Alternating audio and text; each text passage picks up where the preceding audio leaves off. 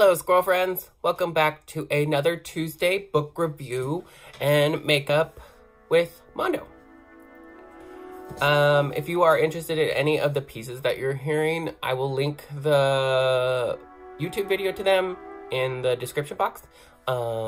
If you have any interest in buying them from me or just want an MP3, you can get a hold of me. I'll link my email address for that also in the description box. I will list all the products and their links in the description box as well for all the stuff that I'm using. Today we're going to be reviewing Neverworld Wake by Marisha Pessl. It is a young adult title, so it comes with different things. So don't think that there's anything different about that. It just means that it doesn't have as like strong of language in it. But the reading level is almost as high as adult books. I love young adult books. The book is set in modern times. You are following from the first person of B, who is the main character pretty much. She has just finished her first year of college outside of high school. She had a kind of rocky, well not kind of, she had a rocky last week or so of high school. She was dating a boy named Jim. He was pretty much like everybody's favorite. He was a thespian and he wrote music, and you kind of learn more about that as the book goes along. B also wrote music. I think that's really cute that she wrote incidental music to different movies that didn't exist. So she would make up movies in her head and then write music for them. Isn't that cute? I love that. I think that's so cool. B has spent the summer working for her family's ice cream shop in this little town in New England. She went to a private school on scholarship. She wasn't particularly rich like most of the kids there and most of her friends. She had a group of about 6 of them with Jim. Martha was another girl that was on scholarship like B. And then there's Kipling, one of the boys, Cannon, another boy, and Whitley. Whitley was like the main girl, pretty much. One of the queen bee kind of type people from the school. So when we come into this story, B has just gotten an invitation to come revisit everybody at Whitley's stepfather's estate. Now I'm gonna tell you, girl, this is an estate. I'm not like joking about that at all. She was not joking at all that this is an estate. And it's huge. It has huge grounds. It's a huge mansion of a house. It's a huge place with like a gated entrance, a long driveway to get to it. It's huge, which is very cool to go visit, but couldn't you imagine living there? Which comes with its own problems and stuff, I know. But B, kind of at the last minute and at the apprehension of her parents and a little bit herself, decides she's gonna go. She's gonna go for this weekend, and I think she really just planned on going to see them for the evening, and maybe not even that. She's kind of hoping to hear what they think happened to Jim. Jim's death was ruled a suicide, but she really does not believe that, and nor does a lot of people. It seemed like it was pretty much hush-hushed up and made to be a suicide when it was not.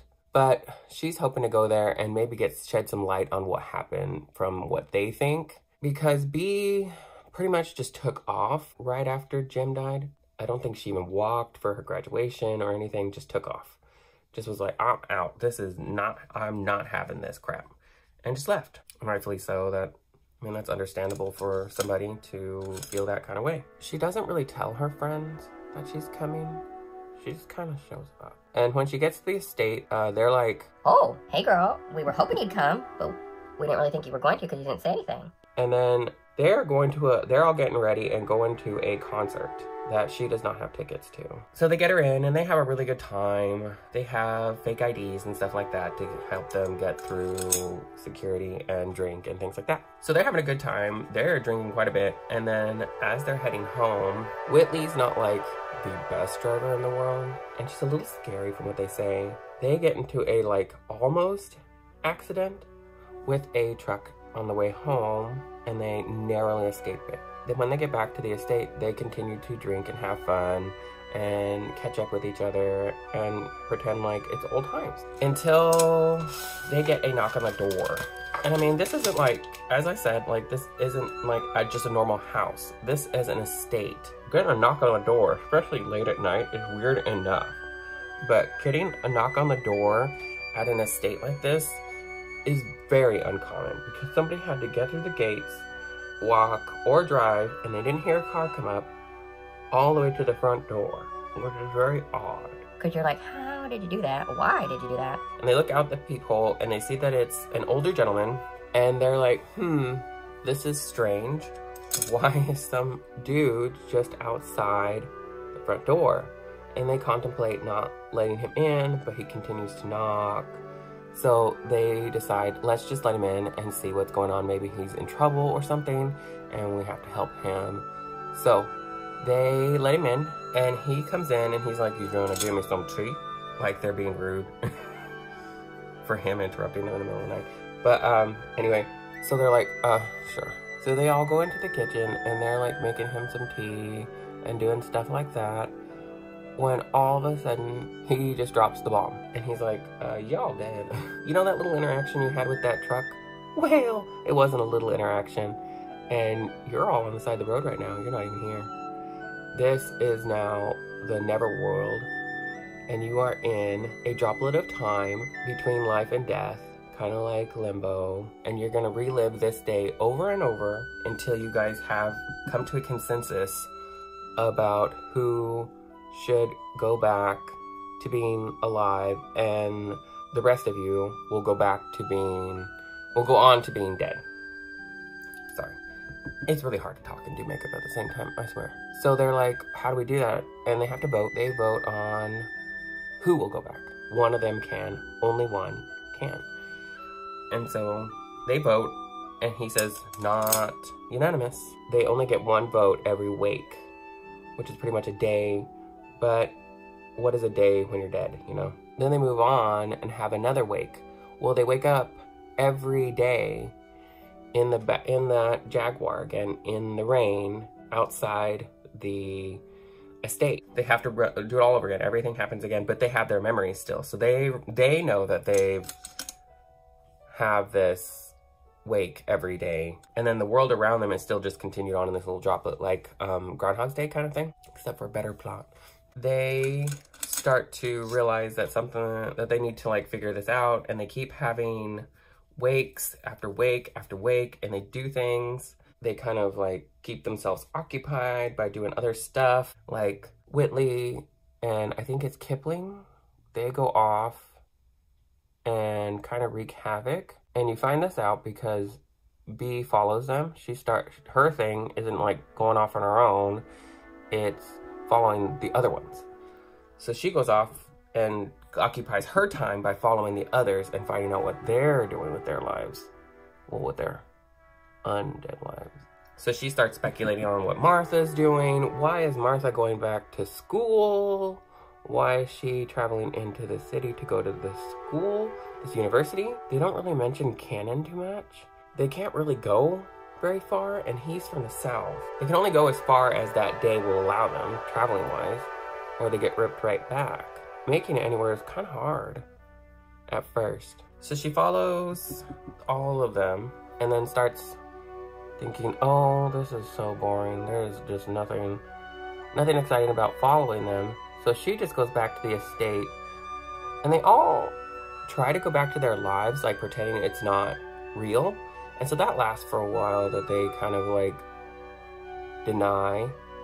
So they do go through kind of like the stages of grief. After a little bit, they start realizing this can't go on forever. It's not worth it to just continue on going this little stupid route of either being crazy and doing weird stuff or whatever. They need to figure out what they're gonna do and decide to vote and get somebody to go back. That's where it gets a lot of supernatural qualities to it, which is cool. Oh my God, it's so fun. Like the imagination on this woman, I swear, so high. Like she thinks of so much stuff. Marisha Pessl she has a really cool imagination. That's what I'm gonna say about this. I'm gonna put on my eyeliner, I'll be right back. So they decide to come back together and meet back at the estate and figure out a lot of stuff. Like Why are they stuck in this little time loop?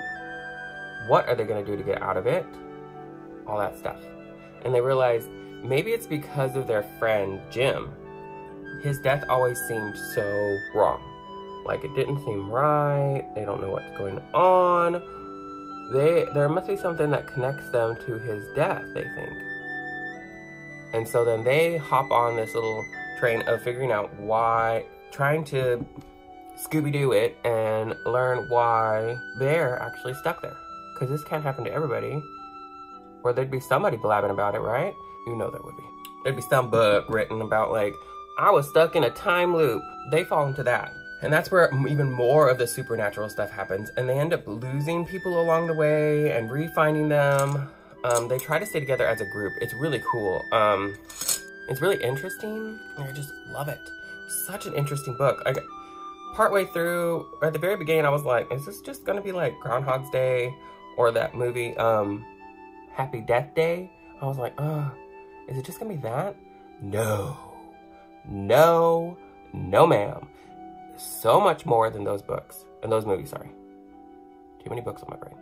So much more than those movies ever could get into a movie. A book is the only place that you can get like this amount of imagination and creativity without trying to like figure out how to budget all that.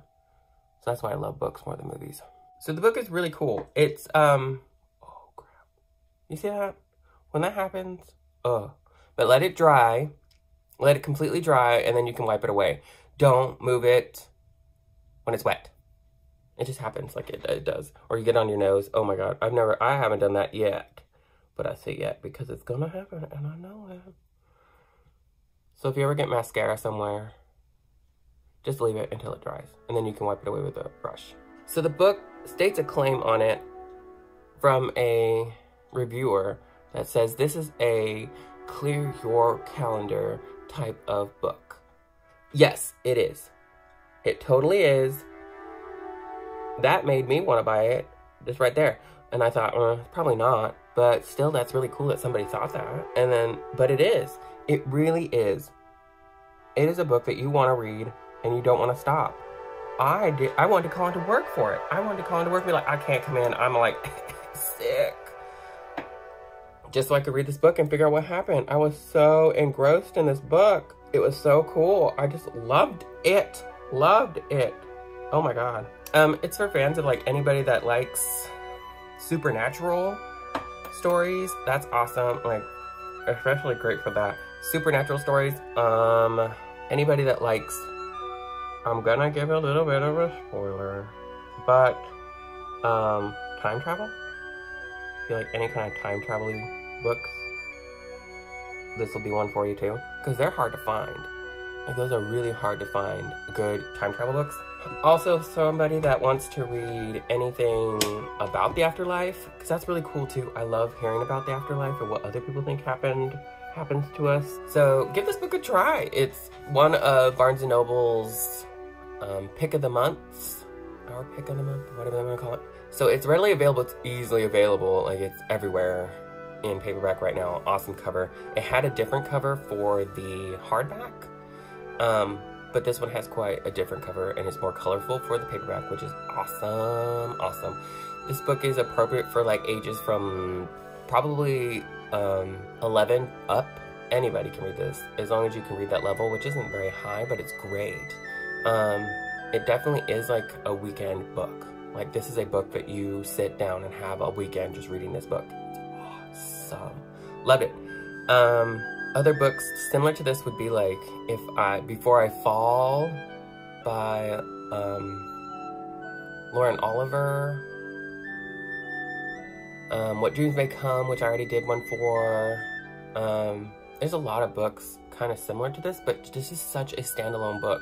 She did such an amazing job with it. She had me on the edge of my seat the whole time. I did not even know where this was going. Had no idea where she was going to take this. The ending is it's simply elegant. That's what I'm going to say. It's very simple elegance. It's not some fantastical ending where you're like, geez, wow, that was... it's for that reason. It's the same thing, but for different reasons. Like, you're like, oh, like, it's not like huge explosion ending, but it's like rocks your world. Like, the ending that she made was so cool. I just loved the ending. Would love to talk to you guys about this book. So if you guys read this book, let me know in the comments and we'll talk about it. Oh, that'd be so fun. Maybe have a video about you guys' questions or comments, or like a discussion on live or something. That'd be fun. As always, guys, please be safe out there. I know it's very scary times. I know it's very lonely times. So, wear your masks above your nose. Not like this. And don't pull your mask down. I read an article that said, like, if you pull your mask down, you get germs right here from walking around. And then if you pull your mask down below that, it gets germs on the inside of your mask, and then you put them right back up. Ugh. Take your mask off. Like your straps, take your mask off. Wear your mask all the time. Be very careful. Very careful. Wash your hands, people. Wash your hands. Be kind to others right now. We're all just trying our best. We're all lonely and having a hard time. So don't feel alone in that you're having a hard time. We all are. Make kind choices. I will see you guys next Tuesday for another book review. If you have any questions or want me to try a book, read a book, I'm going to be reading a book by my yoga teacher, Laura, The Devil of Nanking. Oh, after this book I'm reading right now. So excited. As always, guys, I hope you're having a good morning, afternoon, evening, middle of the night.